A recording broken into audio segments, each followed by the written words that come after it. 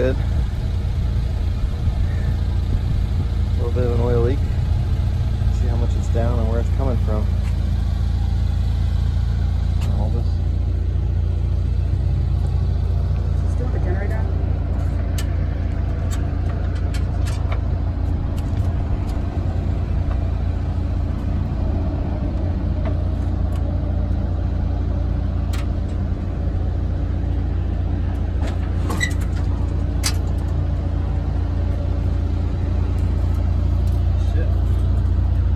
From the bottom end, there ain't nothing up here leaking. We're at a little bit of an angle.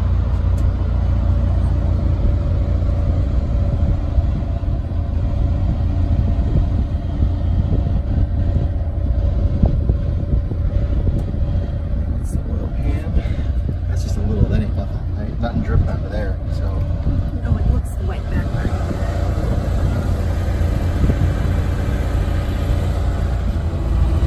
Luckily the playa dust really makes it easy to see. So it's over here on this side. Those oil pan bolts were kind of loose. And when I tightened them, I saw oil squeeze out between the gaskets. So I'm gonna guess that that's what it is. I can't believe it didn't leak a drip at Burning Man. So just the vibrations. The oil dipstick says it's down less than 2 quarts. It says it's ridiculously loud pickup truck. It says it's down less than 2 quarts, and the bus is where I'm parked at here. It's listing to the right, and the dipstick tube is all the way over on the left. So really, it's only down about 1 quart, which, I mean, it's a hell of a mess under here. But yeah, the playa dust makes it see. You can see where it came from there. And then it was the wind. Looks like maybe it was blowing it back to this crossing over here. So, anyways, I'll find out. But this is something new. We're about 300 miles into it today, so maybe a quart and a half. There is a drip up on the blower. You can see it on the last bolt on the blower. I can't get to it. There it is up there. I'm gonna try and tighten that and make sure that's tight too. My fan is a little loose. Can spin it on the belt. So I'm just going to give it a little bit of a tighten on it. So I was running a little bit warm today. It's like 96, 97 degrees outside. On flat ground at like 70 miles an hour, I was running like 195. And I knew it was a little hotter than it should have been. I slowed down to like 62, and I couldn't get it to really drop below 190, and that's not normal. So we pulled off here at the rest stop. I let the engine cool down for a little bit. I didn't want to touch it when it was hot. We turned the air on with the generator for a little bit and cooled off. And then went back and looked behind the bus and saw that huge oil puddle back there, which that was brand new. We've never had a leak like that since in a long time. Obviously it wasn't leaking like that at Burning Man, or there'd been oil all over the playa.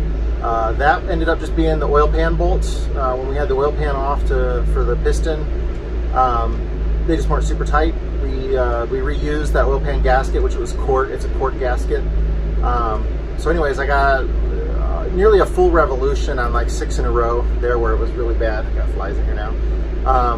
And then the cooling issue was the fan was just loose. So when I turned the fan would move by itself, you know, the tension on the belt, and you shouldn't be able to move it like that easily. So I got 2 revolutions on the adjusting. There's an adjuster on there, so if you loosen, there's a plate that holds it down, and if you loosen that plate, and then there's an adjusting tensioner, and I put 2 revolutions on the tensioner, and now it's nice and snug. So that should fix our problem. We're gonna get back on the road here in a minute. I put 1.5 quarts oil in it, and it's just below the full line, but again, I'm leaning to the right. So if I was on level ground, that should be full. So it looks like we lost about 1.5 quarts oil. And we stopped at a Walmart this morning after 100 miles, and there was no puddle like that under it. So that really happened after, you know, somewhere in the last 200 miles. So anyways, we're gonna get back on the road. Everything should be good to go here.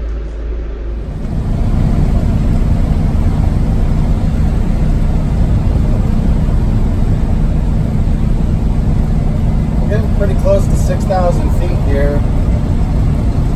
Almost to the, I think we're Elko, Nevada area.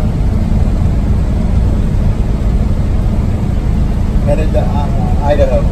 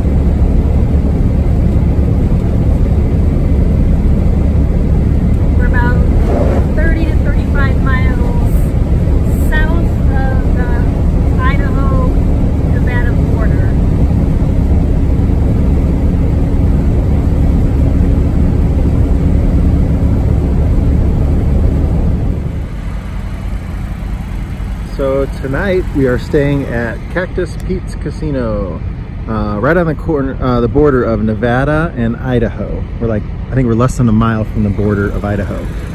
We made it a little over 300 and something miles, or 400 miles today. When I got here to the casino, we had the generator running most of the day today, and I shut it off about an hour ago because, you know, it's getting dark and it was getting cooler. We didn't need the air conditioning anymore. So when I got here, I started the generator. Started fine. As soon as I put a load on it, it would die. I tried it twice. I was like, well, that's not right. So I came out and I checked the oil on it. It was a little bit low on oil. I put about a quart in it, but that thing holds like 2.5 gallons, so that's really not enough to trigger the low oil alarm. But I tried that, started it, put a load on it, and it died. And then I realized that the altitude adjustment was set to sea level and we're at 5,000 feet. So I thought, well, maybe that could be it, but I didn't think so because we've been running all day. But I made the altitude adjustment to 5,000 feet, which we're a little over 5,000 right now, and put a load on it and it died. So I pulled the spark plugs out. If you remember, I got this generator for free. I had been in the shop 3 times in the previous year for the previous owner, and they finally gave up on it. They said they didn't want any more. They got something new. This is a gas 6.5 commercial RV Onan generator. But when I got it, all I did to it was clean the plugs on it, and then it was fine. It's worked for me ever since. I did eventually replace those plugs. I pulled the plugs out again just to inspect them, and they were a little bit fouled, but not terribly. So I went ahead and cleaned them out since I had them out. And so then my next guess was fuel. I pulled off the fuel filter, and no fuel would drain out of it backwards, but it was full to the top on the inside. I do not have a spare fuel filter. I just kind of blew through it with my mouth, and it ejected some shit out of it, and then the fuel ran out of it. So I put the fuel filter back on, started it up, put a load on it, it's running fine. So I'm going to need to get a new fuel filter for it. It's a tiny little Onan specific little metal canister that's really about the size of your thumb. I have some of the little ones, like they're going like a lawnmower, like the plastic ones. I have some of those with me, but this Onan one, you know, it goes onto a flare fitting. So maybe I'll add one of those other ones into the line. But as soon as I get a chance, I'm going to get the Onan. But it's working fine now. We're going to have our dinner here tonight. We've got some good internet here, and since I had such a lucky month, I'm trying to talk my wife into letting me go into the casino and spend like 20 bucks or something. So we'll see. But everything was going great on the bus. There's a few oil drips back under there again right now. But I had those pig mats that were zip tied up under there, and I think that's just because that one was really saturated today. And I think that's what's just, I need to take those off and change it, and I'll know for sure. But it's definitely greatly improved over the oil leak that we had earlier, if it is. There's a couple quarter size drips that are under there right now. And considering that earlier it looked like somebody just spilled a cup of coffee of oil on there. So anyways, we're almost to Idaho, and tomorrow we're going to be working on a bus in Idaho. We got about 3 hours to our destination, somewhere around there, three and a half maybe. Territon, Idaho, that's where we're going to be at. So you can see how the bus is a little dirty, but it doesn't look terrible. I don't want it to rain, hopefully, before I get it washed. I'm going to wash it in vinegar. Vinegar neutralizes the acidic properties, I think, of the playa dust, maybe? I don't know. Or is vinegar just a good cleaner for it? Somebody told me to use vinegar, so I would have assumed like baking soda or something like that, but we'll just do vinegar on it. And I did take a air compressor and a blowgun to it earlier and clean the radiator and all that kind of stuff. Got all that out of there. I actually did the engine before we left the playa, but then all that idling out of there at 5-10 miles an hour, it really made it dirty. But the bus is running great. It's more powerful than ever at altitude. The adjustments that Joe did or had us do when we did the timing on it, we advanced the timing to 1.455 instead of 1.460. And then by setting the injector protrusions, so now the injectors actually spray into just the cup part of the piston instead of over the entire top of the piston, I think that's what's giving me a little bit more of that power. It was climbing hills like crazy today. Anyways, it just did great. I had full top speed at altitude, which I did not have that before. I used to lose 2-3 miles an hour at altitude. Keeping it cool was the only issue today because it was such a hot day, you know, and I was trying to hot dog it, and at some point I was up to 72 mile an hour in it because it just wants to go. And he did set the governor speed a little higher than what we had it before too. And again, I'm not responsible enough to to manage my speed. It's really hard to do. So anyways, enjoy this, and I'll give you an update later. And if I win big at the casino tonight, I will let you know.